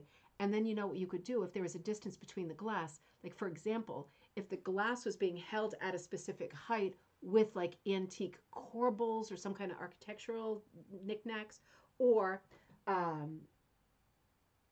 okay, I'll show you this. I have so many chairs, the antique chairs that the children have broken, right, by slamming down on them like feral animals. And I keep the rungs to them because they're turned and they're beautiful. And the chair isn't worth gluing back together because I know if it has a colossal atomizing break in the future that I will be the one sitting in it and be in the emergency room. So I throw out the chair, but I keep all of those wooden corbels. You can think about those things. Even like Goodwill, they've got such beautiful chairs and stuff that have, I'm going to return to that thought in a second, but you just made me think. For example, this chair I'm sitting in, right? things like that you could use to lift the glass part off the table. In some chairs, this one isn't one of them, but you know what I saw once at an antique store? This is just a regular crappy chair from Goodwill. But sometimes a chair has like a second rung here, which is quite decorative, right? I've seen people cut the chair here, like cut it off so it's now this thick, and hang small quilts and hangings from either, like wherever the bar is. You know what I mean? So this gets nailed like this, like a little shelf to the wall, and then they stack some things on top of it, like little vases and a little vignette. And then there's not on this chair, it's probably already broken, but there's usually a rung here, and sometimes people, I've seen this in antique stores, drape some little thing over there, like a little rug or a little folded quilt or something. So it's both. It's the front of a beautiful chair that otherwise is broken, that's both a little shelf and a little hanging thing. But that idea about doing that with a door and then using whatever to separate, then in between the glass top that you would use for stuff, you could put like magazines and books on your rug, right? Because it wouldn't hurt your finished rugs that are underneath. That's a really good idea. Isn't that a good idea? Float in resin. I'm never going to be able to sleep. I've had 2 nights of no sleep. That's partly why I'm crazy and emotional. I'm not going to be able to sleep tonight. I'm going to be going crazy. Aileen says, you like Encanto now, but not in 6 months. I've been driving the kids crazy. If you know that Disney movie Encanto, because Jossie hates it when I go, we don't talk about Bruno. And I say it like that. And she's like, that's not how you say it. That's not how you say it. Can't you say it normal? And I said, well, they're supposed to be like from South America, right? They would speak with an accent. It drives her crazy. So I've been doing it all the time lately. Oh, dear. I love this conversation. We're going to be busy, right? We're going to be busy. I'm telling you, you never know what is going to spark a whole bunch of new ideas. Like that episode we did on the carnivals in the parks, I've been getting crazy messages in mail and sketches about projects that people are working on. It's good to snowball and it's good to talk together. And this is such a good platform because everybody's so good about building on each other's ideas. I just love it. We are so lucky to have each other here. So color intensity is a conversation we have often, and it's a big deal. It's not as exciting as what we're talking about. But I love this page because it talks about the relative dullness or brightness of a color versus its intensity. So in other words, going across, reading this across like it's a book, that green has been neutralized with red on the left, the top left, but then again on the top right, instead of being neutralized with red, in other words, dulled, it has been intensified with yellow. So you see how one color, and not going toward black and white, because normally when we think about mixing colors and changing colors, we think, should I make it darker or lighter? No, this is talking about taking a color and either making it duller or brighter with a completely different color, not black and white. So red, the second one down, is being neutralized. By neutralized, they mean dulled with green. And on the right side, it's being intensified with yellow. Blue neutralized with orange becomes quite dull. That one didn't come out too good. But then the same color intensified with yellow. You see how this works. And the point of this, the point of this conversation is, when you are experimenting with color or even dyeing, it's important to remind yourself that going darker does not mean that you have to go to black, brown, or gray, right? Or going whiter does not mean, obviously not with dyeing, but that you would go to white. You can go, if you want darker, you can go to red. It's going to dull, right? It's going to counter what's already happening with that color, depending on the color, right? So this is a whole other conversation, and how interesting it is. The swatches that we have historically seen with rug hooking are lightest value to darkest value, right? And that is perfect for shading. But if we're not talking about shading and we're just talking about color, right? All of these pictures that we've been looking at where you look and you go, those pillow cushions don't match each other. Well, they don't match each other, but they're heavenly, aren't they? That's because this is what they're doing. Instead of substituting a light or dark value that you would expect, they're substituting a light and a dark value that is unexpected. And that is a whole different conversation. That is mad science, right? That must be one of the movies from the 80s. Was it called Mad Science? Weird Science or something? Something Science. Can't remember now. You have to remind me. This is an important conversation. We have to come back to this in the future. For those of you who like to work with color, this is a really important thing to think about, because with this whole school, 20th century school of teaching rug hooking, the idea of talking about and creating your own color wheel, wool for rug hooking by dyeing it is a wonderful exercise and very, very useful and helpful. But what we don't get to and what we don't talk about is making colors that are darker, lighter, duller, brighter with other colors, with other evolved colors, not black and white. So this is a whole new world, talking about Disney movies, a whole new world. And it's an important one because it is limitless, absolutely limitless.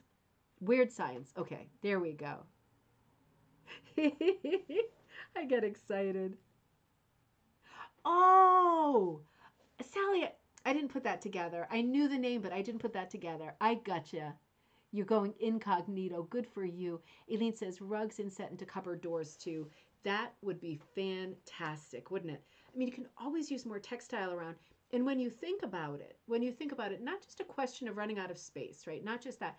But when you think about it, if you've ever toured like a castle in Europe, there's carpets on like every wall.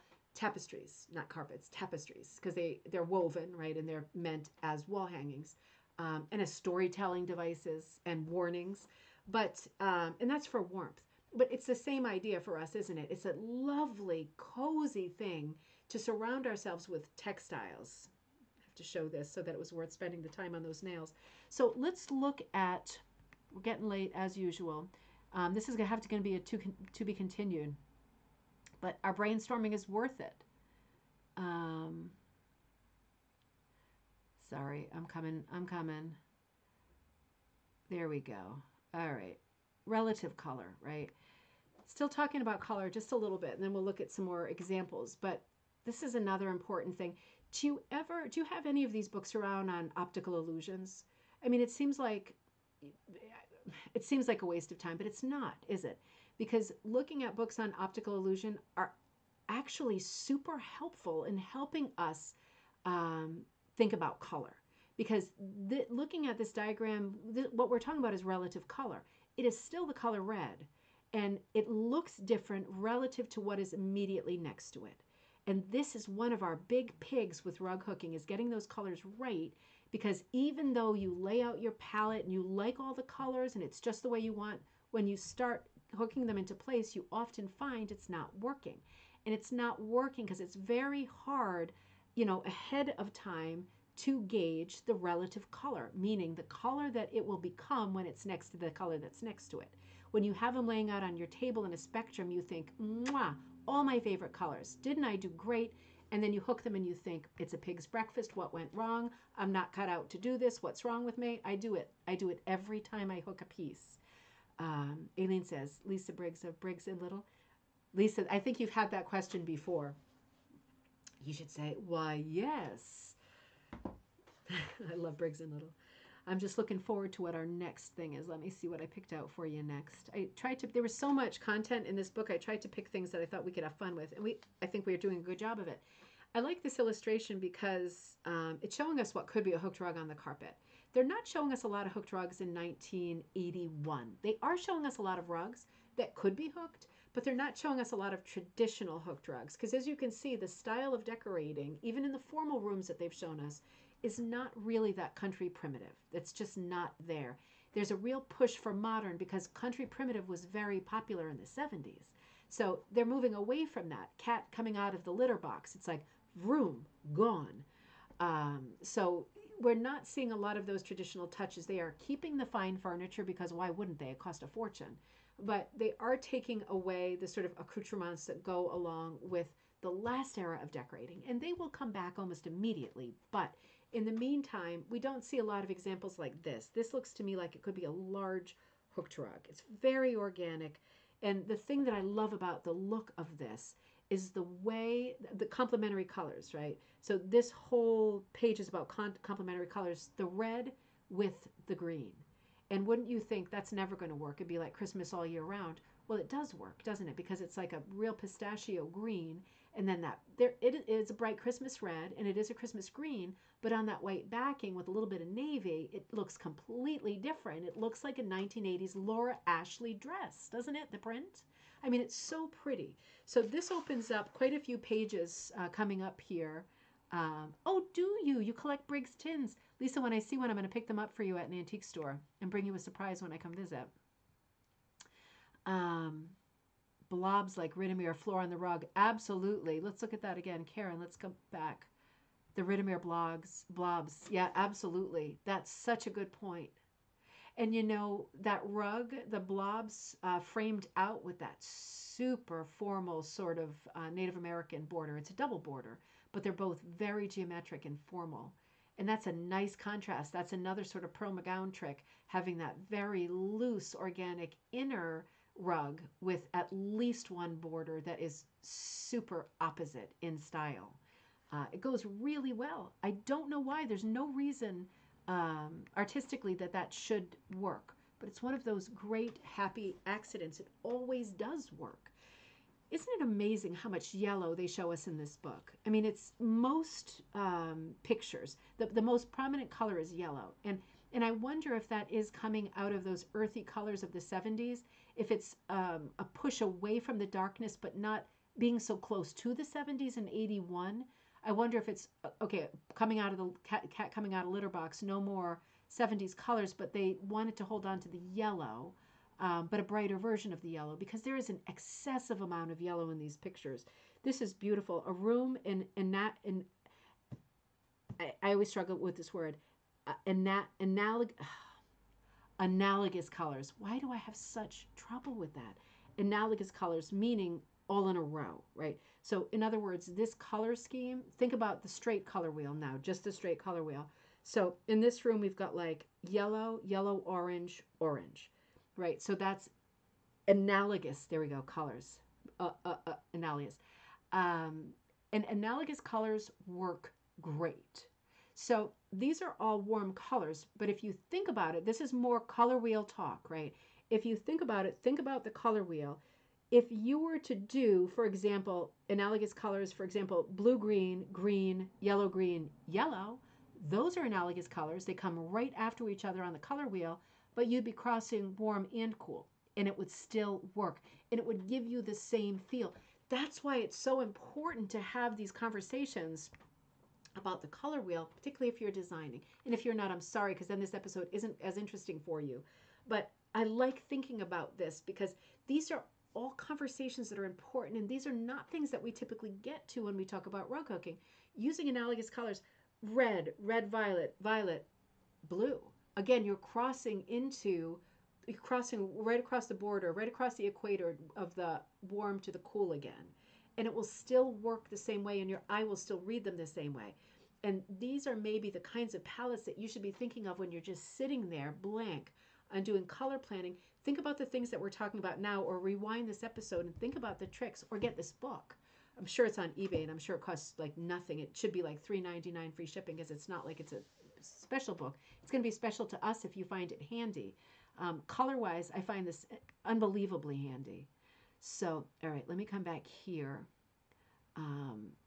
This book talks about color in a way, in a very accessible way, but in a way that you don't usually talk about it.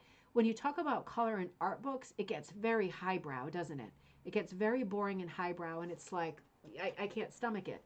But in a decorating book that is this in-depth, talking about color theory, this 500 pages worth, is very helpful, because they're not talking to me in a highbrow way, right?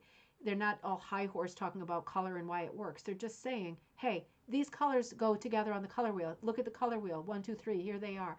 And your brain goes, oh my God, that's so easy. I wish I would have been told that years ago, because I've always struggled with the color wheel and why it makes sense. This book is excellent for breaking it down. This is another super good example. This is a monochromatic room. Now, how can this work so well? This is a very calm room, isn't it? What a beautiful sort of stage is set here for sculpture, for pottery. It looks like there's some sort of Asian pottery, also some Delft, right, or Blue Flow or whatever. but having this commonality, the blue, many colors of blue, many shades of blue, right? All of it is going to work together, and it is monochromatic, but it isn't boring. It really sets the stage, doesn't it? I found that one really very relaxing. And then they show us things like this, which I think are also helpful. This isn't so much about color as it is about feel, right? The vibe that it's giving you. This vibe is casual friendliness. So this is real specific to decorating, having like a wooden wall, I guess now we'd say shiplap or something like that, shiplap, and a couple of vintage chairs, which then maybe weren't. But the color schemes, they are again using the warmth of the natural materials, the rock and the wood, and they're using complementary colors because this is another red and green. Sally says, I like to use a painting as a source for a room's color. Well, Sally, it's so funny that you say that because a whole part of this book that I didn't go into because it wasn't very visual, but was a great conversation, was talking about where to get your color sources. Maybe we will get to it because I'll never get, look where I am in the book. We're not going to go through the whole book, but this is like what we've talked about so far. And I don't want to rush it because there really are some good conversations about color in here that might come in handy if you're doing any kind of color planning yourself. But that is a big thing that's covered in here is where to pull from. And one of the things they come up with immediately is a painting that you love. To very small things like a stamp, your favorite colors of nail polish, just things that you don't necessarily think of, that if someone gives you that prompt while you're sitting there and you go, oh, the spines of my book, and then you look over at your books and go, yeah, I can see how those would work. That's super wintry palette. There are all those forest greens, Dave, and all of the navies and the different cognac browns, right? It's amazing what a prompt can do. And that's what a book like this is great for. So many prompts. You can see why I haven't been sleeping well. My brain is just going overtime with this year. This I just had to show you this picture because this page specifically says that this room is the quiet room for study and serious talks. Now, all I could think was, it gave me a stomach cramp when I read that because all I could think was, man, I would not want to be called into this room because you're going to get a serious talk if you go in here. It looks so relaxing. It almost looks like a psychiatrist's office, but very specific for serious talks. It's like, no, thank you. Let's fast forward to that. Don't think about any kind of serious talks. Let's have fun. This was the one I used as the thumbnail. And this one is called Gay and Lively Atmosphere. And it sure is. And when I look at this, it almost looks like it's a latch or a high pile, maybe. I was going to say Raya, but probably not because those are way too time intensive. But it's certainly a tufted rug of some sort, like a high pile. Again, the yellow, and they've got elements of modern, right, with the coffee table and stuff, but also the old, looks like a 1950s style kind of bamboo lamp and some Delft vases in the background. And there's a real mix. It's a real sort of mutant here. And then very, very country colored, checkered pillows on the floor, very casual and informal. But look at that beautiful piece of art on the wall. When I came to that, I thought, I think one of the reasons I like this image so much is, this is another room, pretty much all of them that I've shown you tonight, other than the room for serious talks. I could just go in there, snuggle right down on that couch, start working on my hooking, or just take a nap. Yeah, that's not going to happen. But you know what I mean? So cozy and so inviting, right? So I think the thing that I like about this room the most is the textile heaviness, right? Like all of the furniture none of it's bare wood. It's all upholstered. Obviously not the table, but the textile curtains are a beautiful pattern that might match the couch. Definitely some mismatching other patterns going on here. I see a chair at the table in the background that looks like it matches the throw pillows on the floor. But then that piece on the wall is probably a painting. And it does look like a color study, a little bit of a Mondrian. But wouldn't that be, for a large piece of art, whether it's tufted or whether it's looped, wouldn't that be a great large over the sofa piece for you to do some kind of textile color study? And part of what I like about this, and it does have a kind of tic-tac-toe feel, but it's some repeats, it's some shading variations, it's just a lot of play, isn't it? And it sets the tone for the whole room. And because of that piece over the couch, they are able to pull on so many different colors and they all work. And I thought, that's a big to be continued in my mind. because I could absolutely see spending some time making a beautiful big piece like that for an informal room. And it would be like an invitation to load the room up with all kinds of colors and mismatching patterns and textiles. And on the other hand, this room is considered harmonious. And this is the part where they do start talking about pulling from different color schemes, like autumn leaves. There's a whole page about walking through the autumn leaves and pulling colors. But this page is talking about harmonious multicolor schemes. So this is everything, right? This is not the monochromatic. This is not the complementary. This is not the analogous. You know what I mean? It's mixing and matching. This is the mutt. But they're able to do it because they're often putting either a piece of art on the wall, which they're doing that trick again here, but also the slip covers of the upholstery on those two comfy chairs, the club type chairs across the way. They're able with these little devices to introduce a lot more colors with just one or two pieces in the room, aren't they? This works exactly the same way with two-dimensional design as it does with decorating. If you introduce something, I mean, don't those chairs look like mottled wool or spot dyed wool? I mean, it works just the same way. And then you're able, with those mixy-matchy colors, to marry in all of every color family that is represented in those big mixes, right? Because those are like the focal points of the room, the heavy patterning pieces. I thought that was just another great example. Coziness. Now, this is quite different. And this is one of these, for me, wind-up pieces of art. It's basically a painting that someone painted red and made money on. That, to me, is the ultimate wind-up. But this is called Magnetic Modern. I don't get the reference, but I think they mean that it is magnetic, like you're drawn to it, because it's very color-driven. And it's very controlled color, isn't it? This is a very neutral palette, and the beige is really dominating the room here. But at the same time, they have got color pops going on, and they're warm colors. So they've mixed the neutrals with the warms, but we're not seeing any cool colors except for that neutral. But the neutral is not a cool, right? It's right in between. It's the middleman.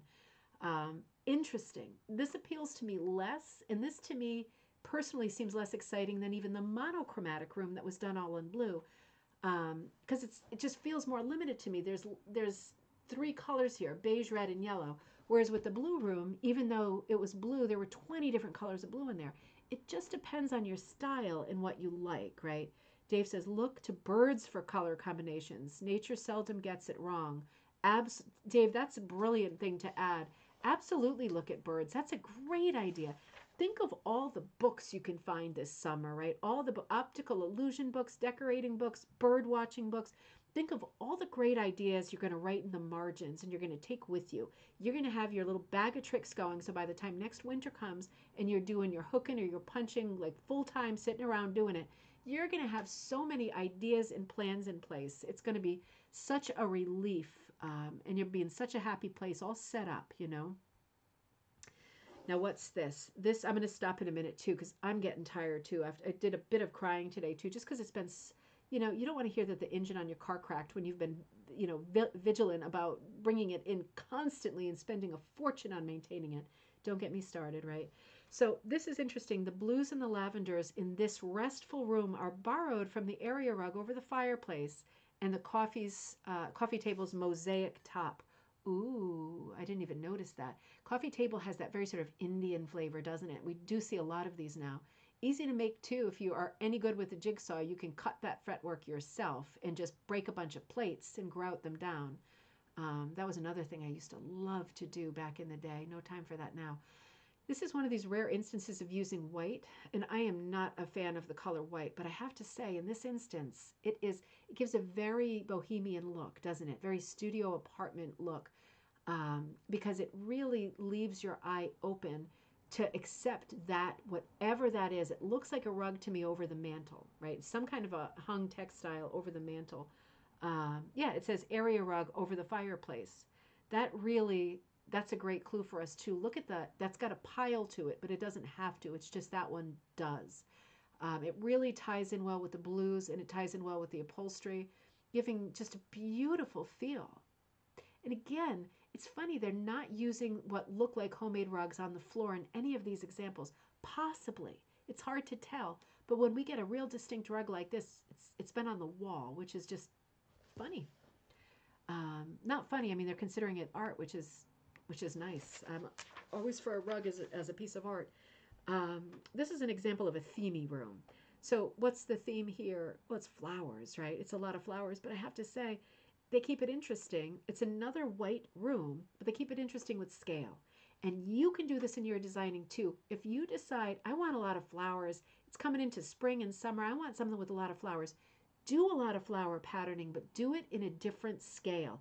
Don't do it all in the same scale, or it's going to go all Hanna-Barbera and all flow into each other. Do it in a different scale so it remains distinct and you create interest, right? I think that's interesting. So let me see. Let me see if I want to do one more. I'll do one more and then we'll stop. What's this? Oh, isn't that pretty? How to build color schemes. This gets a bit more complex. Maybe we should start with this one next time. They're talking about using zigzags, bold, black, cocoa, bittersweet, and white. Oh, what a color combo. Black, cocoa, bittersweet, and white. Wow. So this is obviously a very warm color palette, but they dropped that neutral into the background again. And with the yellows popping, they love their yellows. Isn't that nice? Isn't it funny how even in the illustration, they're trying not to show us green out the window because they're trying to make the point that the color is very controlled here. They give us a little green vase in the foreground, but that's about it. It looks like they're holding on to their 70s era couches here and even possibly their acrylic furniture, which is so untouchably expensive now that it's crazy. But this is another beautiful color scheme. Let's come back to that one. Oh, Lisa, that's a great idea. You look at Pinterest for color combo cards. Color is such a big thing. It's once you lock into an idea, it feels so good, doesn't it? And sometimes, if you're a person who has a huge stash of materials and it makes sense for you to be going through it. Let me make a special mark on this page so we don't get lost. Put a Post-it note in there. Dave, I'll put your tomato and your chartreuse and your apricot in there. It feels so good to make a decision about color because if you have a huge stash, you can lay your stuff out on the table. And I do always find that problematic because I just feel like whether you want to or not, no matter what kind of hurry you're in or if you're on a trip and you don't have other stuff with you, you often do hit a wall because of that relative color problem, that the colors just don't look the same when they're actually next to each other. And it changes and skewers the picture because you're picturing them the way that they looked when they were laid out on your table, right? I mean, and it's very hard to get away from it. There's not an easy solution to this problem, but if you do this every time like I do, just know there's a lot of us who do it every time. You think you're there, you say, I'm not going to fool with it. I've got all my colors all stitched up, and it turns out you just don't. And that's just the way it goes. Knowing more about color theory and how colors go together, identifying colors, being able to place them on the color wheel, and know in the back of your mind these tricks about tertiary colors and enag colors. Knowing these tricks is going to help you make good decisions about color to begin with. And then you'll be on better footing, and there'll probably be less chance of you having to fool or substitute colors later. Because that is frustrating, and it does happen. Oh, Gail. Gail, good morning. But yeah, I think Pinterest, that's one of the things Pinterest is great for. My thing with Pinterest is I just hate being on the computer, and I always like to have a book in my hand. I just cannot stop looking at the cover of this book. This is going to be my dream room. Did you ever have that thing when you were young? I'm telling you, I still have a sore throat after those ramen noodles. Did you ever have that thing when you were young and you used to look at pictures in magazines of rooms and things, and you would think, one day, not only will I obviously be rich, but secondly, I'm going to create this room exactly the way that it was in this picture.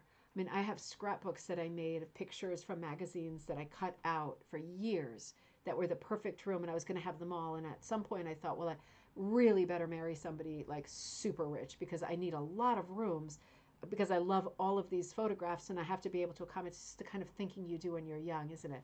You think of 10 names that you like for kids, and then you think you're going to have 10 kids, and then you have one and you're like, I don't know about that. But it's just the way it is. And the point is that these, I was going to say period books, but it's not that old, 1981. These books that are not new on the shelf at Michael's and Barnes and Noble right now, these older books, they give such a different perspective, right? Because you know that whatever you're looking at now for your advice as a reference and as a guide, that's going to be out of style next year anyway. So what's the difference, right? You might as well get this for $3.99 or something like it. Be looking at those ideas because they're just as viable as the ones that you're getting now in a $17 magazine at the checkout of Michael's, right? So anyway, this has given me a lot of pleasure and a lot of fun to look at, and it's given me a reason to dress up very silly tonight. But I'm tired. I think I'm going to hit it. We went right to the end as usual, and we'll pick this up again. I'll be with you. Yeah, I'll be with you Monday. Just thinking about I have to bring the car in on Wednesday, but I'll figure all that out. I'll certainly be with you Monday, and we'll talk more about how the week is going to play out for next week now. I have it in my mind that maybe the car is going to die, and I'm just going to have a car payment of an extra $400 a month from now until death, and still have to get another car and pay for that too. I just have to come to peace with that so that there can only be good news on the horizon. And hopefully, glass half full, that won't happen. And hopefully I'm in a good enough mood that I don't take a nosedive next week. But you know that if I do, and I post in the group that I'm having a bad day or having technical problems, you know I'm having a massive breakdown because the car's engine is about to crack. But hopefully that won't happen, and I'll keep it together. I will certainly be with you Monday because that's pre-appointment. And let's look more at this. Let's complete this conversation on color theory and brainstorming and bring all of the ideas you think of as a result of our conversation and the side conversation here. Bring all those ideas with you Monday and share them again, right? We can top up our idea bank. I hope so too. I hope so too. They're such jerks. I'm going to say something negative, but you know, with people like car people, just there's so many people that fit into this category, right? Sometimes the DMV people, like all of these situations, you know that they're not going to give you something if they don't have to, and you know that you are supposed to know the open sesame words, but you don't know them. So you hope that you say them, but you probably won't because you don't know what they are. And they're not going to tell you because then they'd have to give it to you, right? To give you the thing that you want. This is the problem with the way life is right now. It is counter common sense in every situation. And everything seems so rigged and unfair that it's crazy. But we will see what happens. Fingers crossed. I do not need any more stress at this moment. Paula, thank you so much. Thank you. It was a wonderful session. You gave me so many ideas tonight. I'm going to take my turkey pills tonight instead of my sleeping pills. I've been taking too many sleeping pills. I'll take 3 turkey pills. I did 2, but to be honest, I'm doing 3 so that I fall asleep because my head's going to be deep in this book looking for more ideas and more things to cover surfaces of with our beautiful rugs.